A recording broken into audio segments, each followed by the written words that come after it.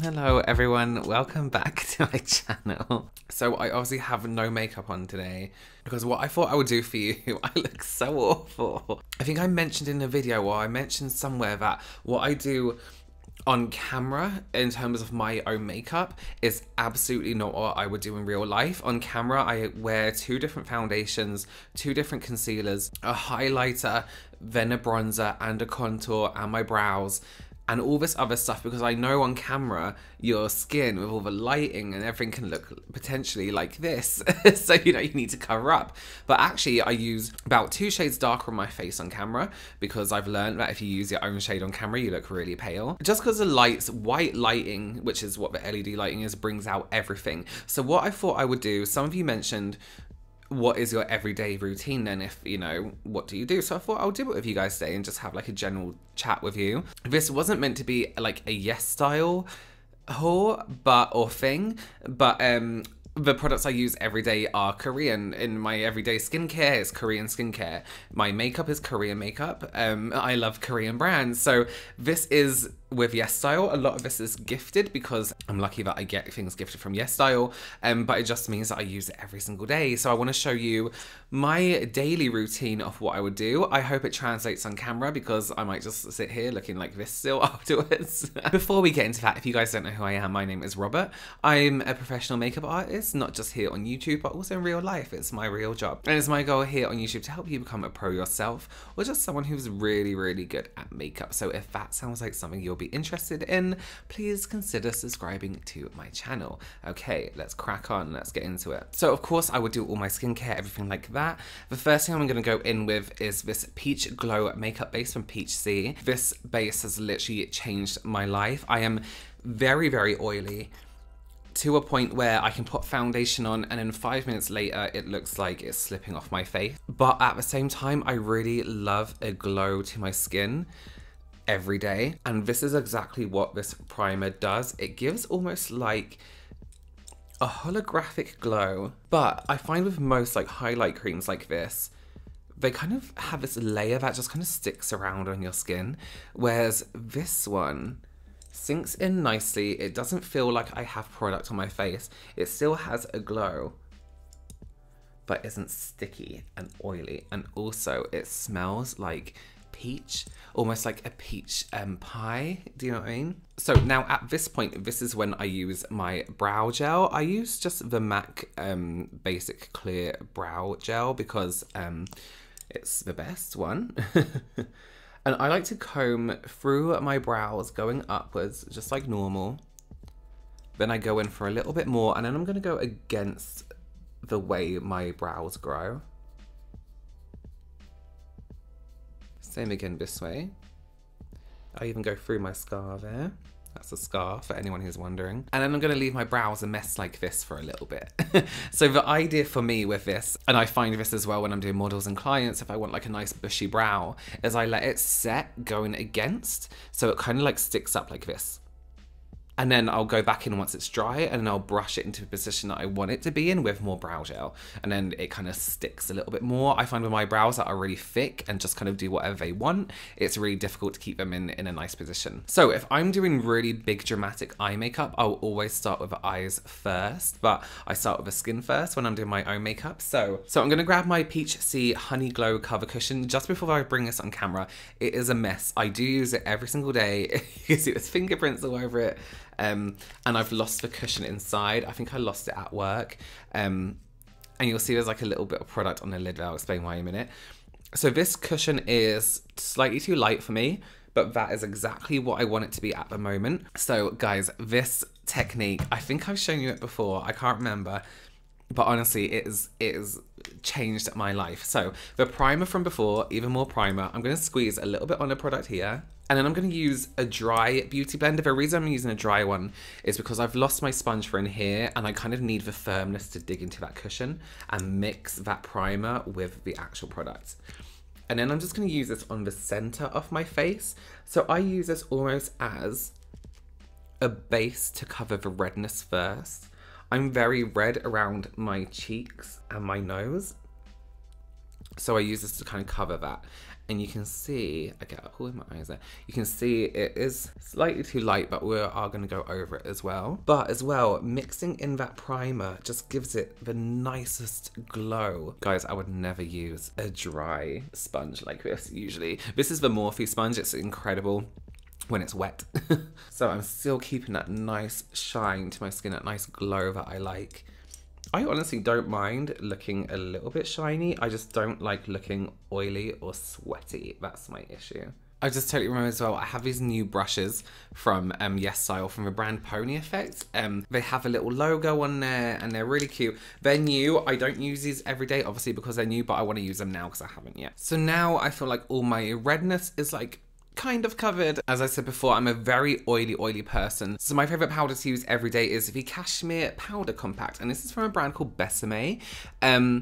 If you live in the US, you are very, very lucky that you can easily access this brand.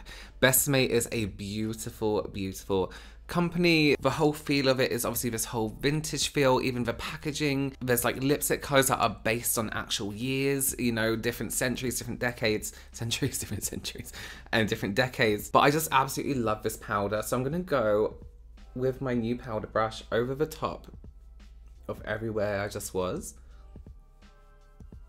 And just get a nice even coverage of powder. And you can still see on my nose, I still have that slight shine and glow to the skin, even though I'm powdering. I love a powder foundation because I'm oily and I like to feel that really like tight feeling on the face, if that makes sense. This brush is so soft. And this powder as well is one of the only powder foundations. Is it even meant to be a foundation? I mean, I don't know if it's meant to be a foundation, but it does have a good coverage. And it's one of the only powder kind of products that I've worn on my face where somebody said that my skin looks amazing. So I was like, you know what? I'm just going to carry on using it, and if that's the case. Sorry guys, I just had to change position slightly because I'm sitting on my floor and my legs are hurting. So I still like to use a lot of cream products after powder. So I'm going to take Fix Plus. This is a limited edition one. And it was like a peony fragrance, but so I drenched my face in it and then just let it dry. The reason I'm using Fix Plus and not a setting spray, a lot of people use Fix Plus as a setting spray, but let me just tell you something. It says setting spray on it, but back in the day it never used to. It helps set because it has glycerin in it, but unlike other setting sprays, let's say for example, Urban Decay All Nighter, which I'm kind of on the fence about now. I was against it a few videos back. Maybe I'll explain another time. The Fix Plus kind of changes the texture of your foundation a little bit, especially powders, whereas the other ones kind of freeze your product. So I want this powder to become more of a creamier texture, so I have wet it, basically. And this is actually a trick I use on everyone who's wearing powder foundation.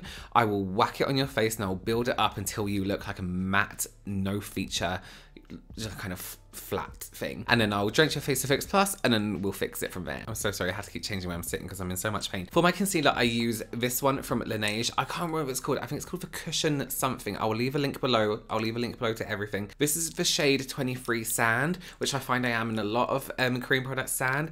So this one has a normal kind of concealer applicator. And then on the top, if you take the top lid off, there is the sponge there. Sorry, it's messy. It is, again, a product I use. And one thing I really like about this, and this is really something really small, is that the tube is squeezy. So when it comes to trying to get all that product out, I can literally, you know, squeeze it around there. I don't use concealer as heavy as maybe someone else would. I use a little bit there and a little bit here, and that's all.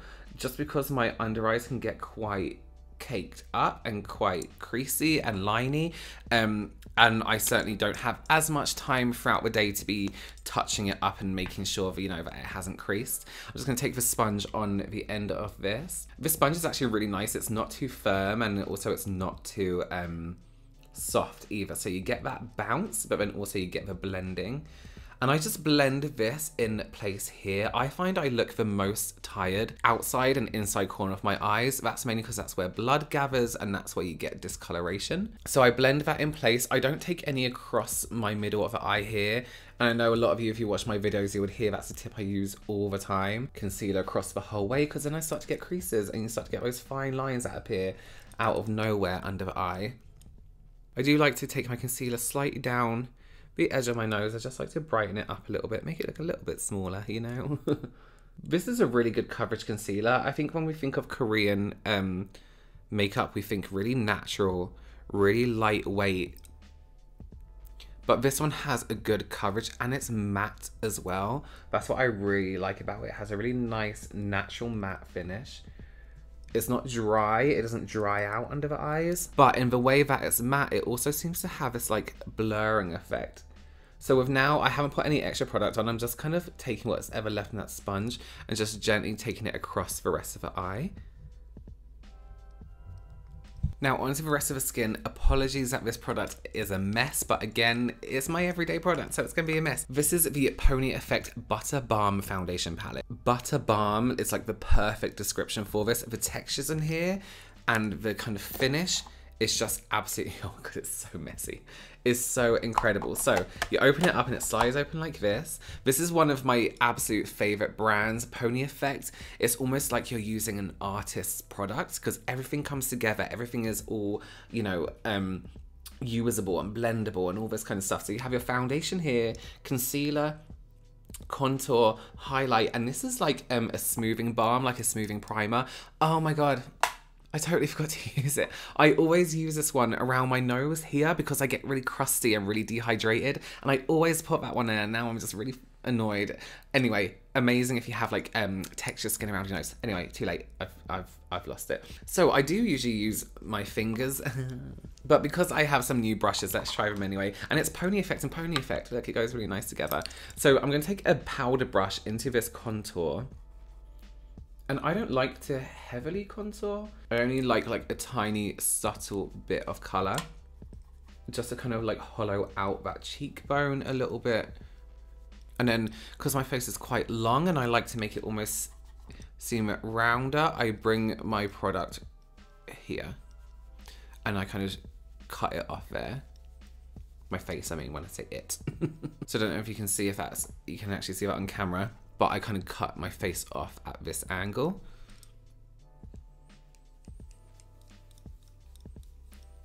Before I had that Peach Sea cushion, this is a foundation that I would use to kind of neutralize my redness first.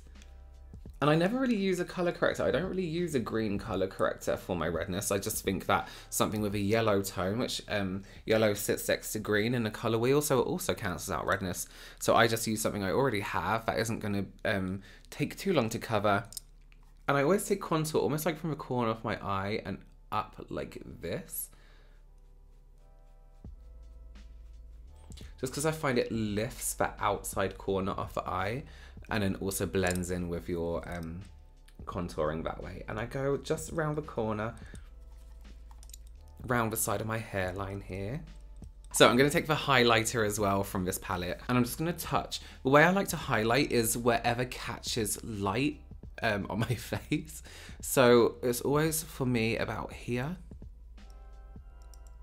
there on my nose, tip of my nose here as well, and just above my brow.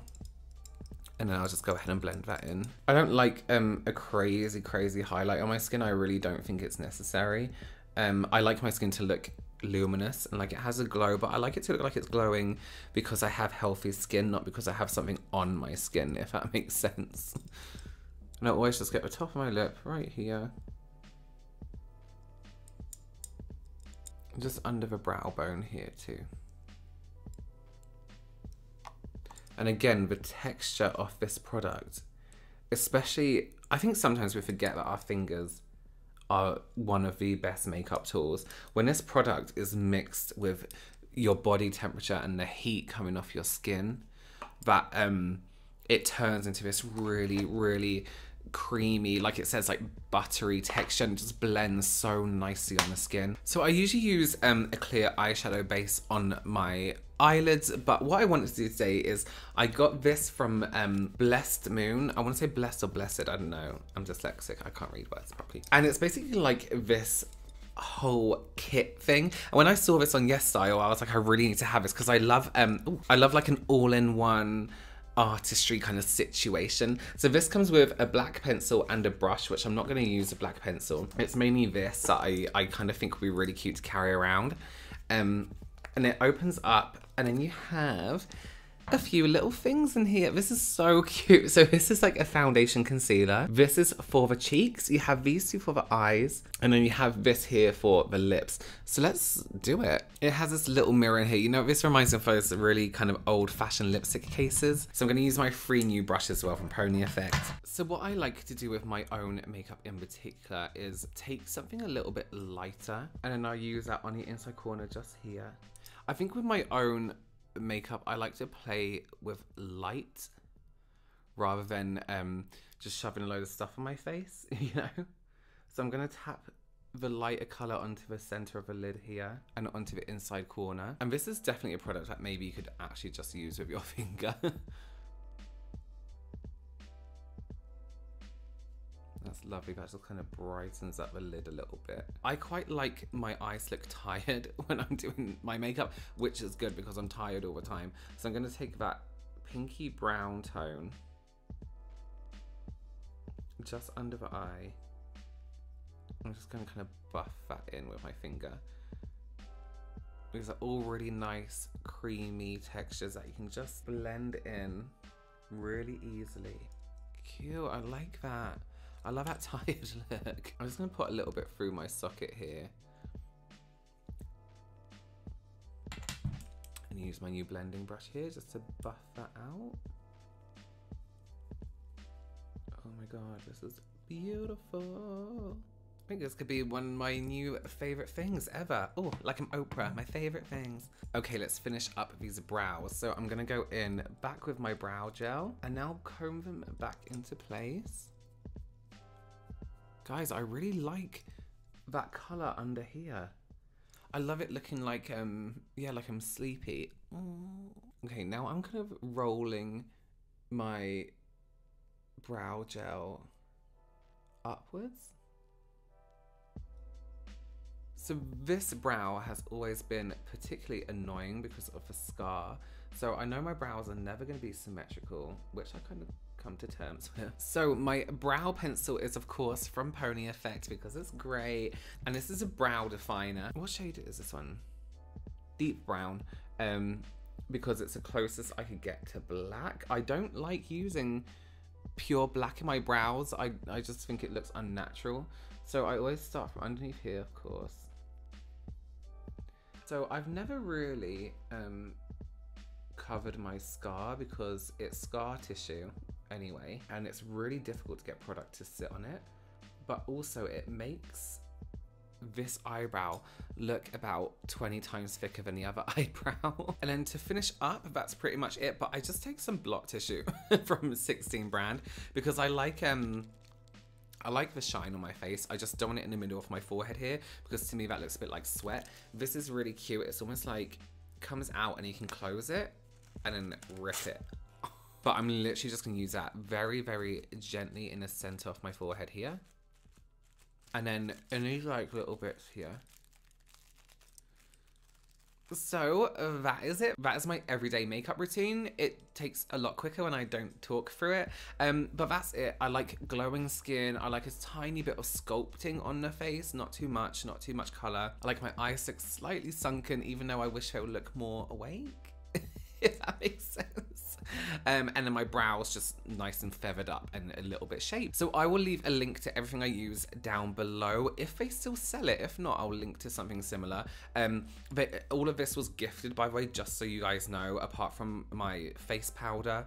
Anything that wasn't Yes Style, I bought myself, basically. I love this. This is such a cool find. I'm so happy. I'm actually going to order more because they had different colors as well. You can also get them in like pink packaging. It does come with a little brush. Yeah, I like this. As I said, I'll leave a link to all the products below. So the link is an affiliate link, just so you guys know. And also, if it is your first time purchasing from Yes Style, you can use my discount code Robert10 for 10% off your first purchase over £39 or more, I believe. Don't forget to like and subscribe, and I will see you next week. Bye.